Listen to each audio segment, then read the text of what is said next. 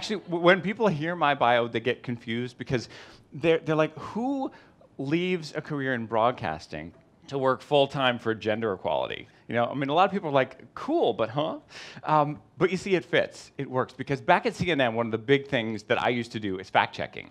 I was always busting myths. And in the process of doing my work, I discovered that there are all these myths that are holding back gender equality.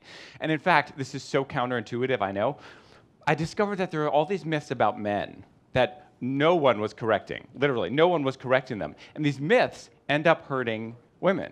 So I started doing it, and it just kind of grew into this big thing, and now it became what I do.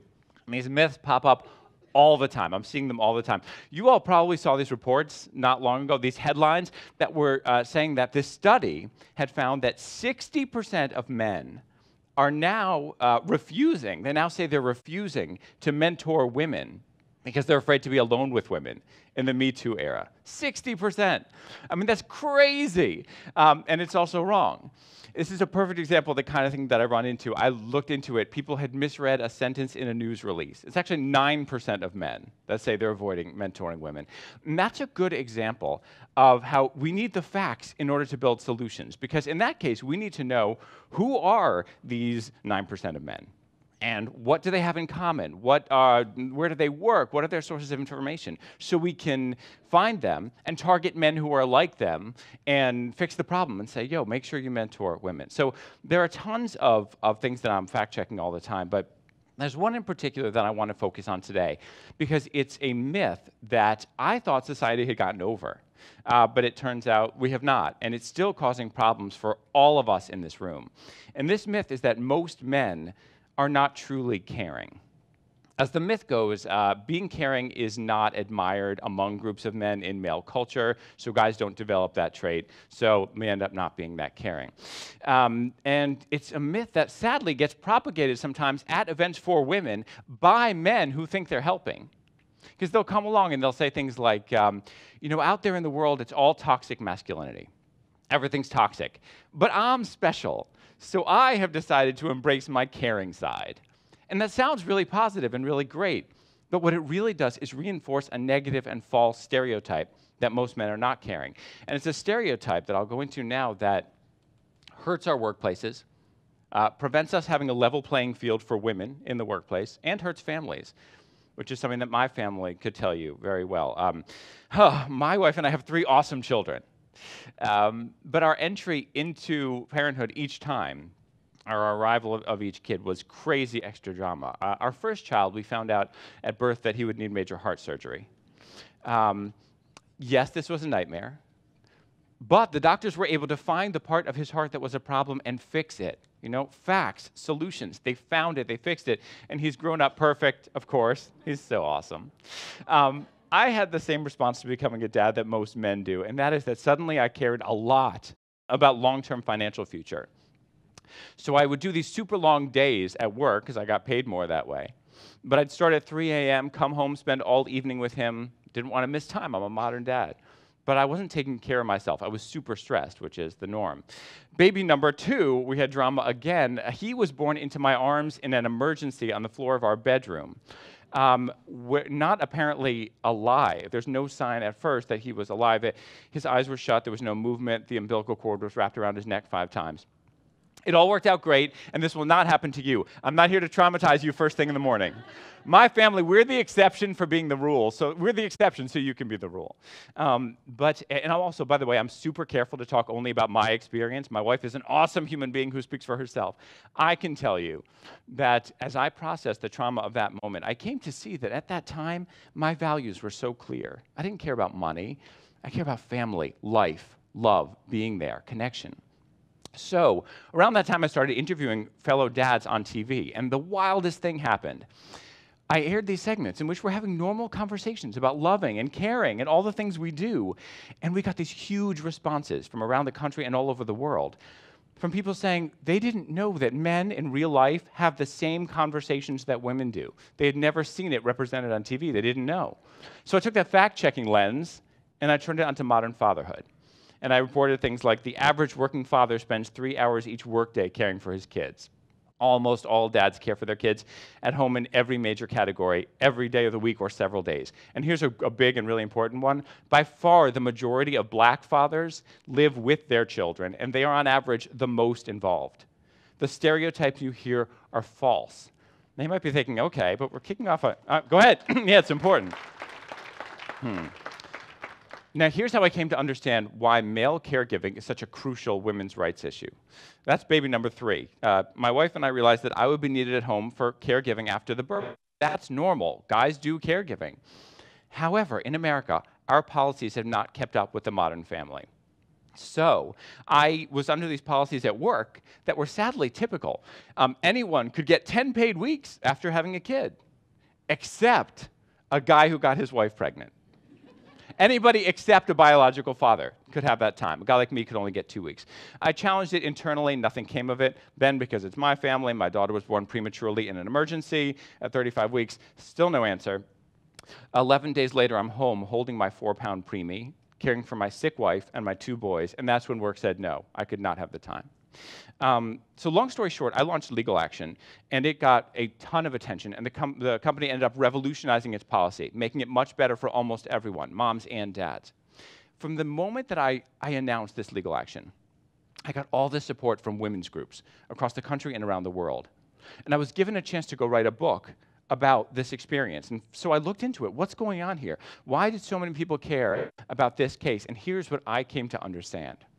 We have, to this day, a bunch of structures that are still sitting around from the Mad Men era that are designed to push women to stay home and do all the caregiving and to prevent men from doing the caregiving. So there are all these policies that are designed to make sure, no, the woman's going to do all the caregiving, which takes choices away from families, prevents women from being able to pursue their careers when they would choose to have the man do caregiving. In fact, the stigmas are so powerful, even the minority of men in America who have access to any paternity leave, often they cannot take it. Men have been fired or demoted for daring to take any paternity leave. So I, being me, wanted to look into why is this? What's the source of all this? What's leading people to do this? You know what it is? Myths about gender. This core belief that women are truly the caring ones, so they should be home doing the caregiving, and the belief that men, when it comes down to it, are not truly caring. See how this all fits together? That myth prevents women from having choices. There are people who genuinely believe that if a guy says he wants paternity leave, since men aren't truly caring, he's really going to go home, kick up his feet, watch sports, crack open a beer, and wait for his wife to come home and do everything. Which, if you know anything about taking care of babies, that is an insane thing to even imagine. But this is what a lot of people think. The workplace needs a reality check. And fortunately, I have facts for that. I have tons of them at my website. Here are just a few that I will talk about. This is an agency called Dove Men Plus Care that I now do some work with.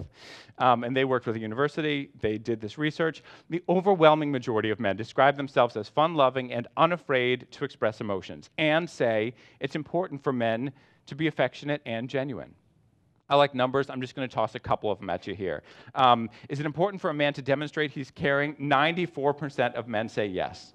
Does it take strength and confidence to show your vulnerable side? 88% say yes. This is the norm. This is the new norm.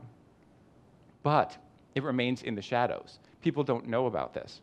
And as a result, we're not getting the kind of action that we could be. You see, all the data shows us that men want more time at home to do caregiving, but they can't get it. And that this is a huge source of frustration for men and women. Now, I'm obsessed with solutions. So the good news is I now work with businesses to fix this problem. And I can tell you what works. First, for all managers in the room, or anyone with access to managers, or future managers, make sure that in your workplaces, all of the work-life policies, from family leave to flexible hours to teleworking, make sure they are equally available to men and women, not just in policy, but in culture. If you look around and you see men are not using them, it's not because they don't want to. It's because they are scared to, because they think they'll be punished. But there's also something we can all do at our own levels in the conversations that we have in the workplace. You see, men always tell me that they are terrified to talk about this. They will not bring it up in the workplace because they are convinced that if they say anything about this being a struggle, that someone will say to them, "You man and the patriarchy, Who are you to say you have any troubles at all? And they don't want to offend.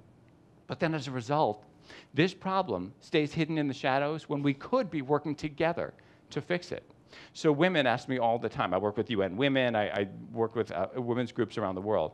They ask, what can I do? I say, literally just turning to a male colleague and saying, I struggle with this. I'm trying to finish this huge project while still being there for my kids. I know you've got kids too. How do you handle it? That would be revolutionary for a guy. And you find that it kind of opens the floodgates toward pragmatic, helpful conversations. And I tell men all the time, it's time to dip your toe in those waters. It's time to start talking about caring and caregiving and the fact that it is incredibly important to you as well. Because when we do that, when we open up about this, then we find that we actually can work together to solve this problem. And that's part of what I love so much about busting myths. You find the truths, and very often those truths can help you build solutions that will lead to something fantastic. And there's one more thing we can do. The next time you're at an event, or really anywhere, and a guy steps forward and says, effectively, I'm special and unusual and different because I embrace my caring side, because I'm so caring. The best thing you can say is, of course you do. That's what all good people do. See, what we need to do is take away any sense of stigma, gender stigma, around the idea of caring. It is the best part of the human experience. And ultimately, the things that make me, me, are things that I share with the overwhelming majority of men, statistically. The fact that I value time with my family above all else, way more than money, way more than these other things. They don't make me exceptional or different. They just make me part of the norm among humanity. And this is something we could tackle together. I hope in the spirit of TED, you will find that an idea worth spreading. Thank you very much. Thanks for having me today. Thank you.